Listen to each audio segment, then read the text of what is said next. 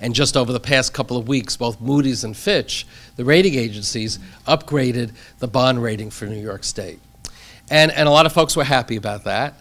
And they mentioned, you know, the strong budget being in better shape, the economy gaining traction and moving in the right direction.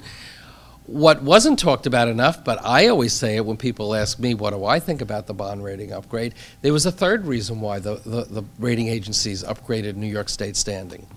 And that third reason was a very simple one. New York has a well-funded pension plan, very different than many other states.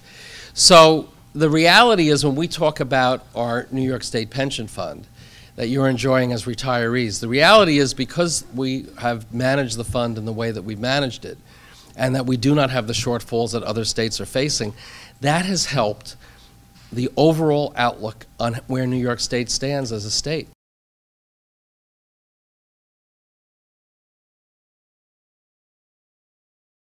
And those are the states that are in trouble today.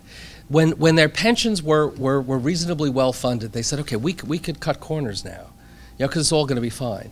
And then they came up to 08, 09, and what could they do? They weren't adequately funded because they shorted the fund in the good years, and they really got hit in the bad year. Well, because we've kept our fund so well funded in the good years, and we've not taken shortcuts.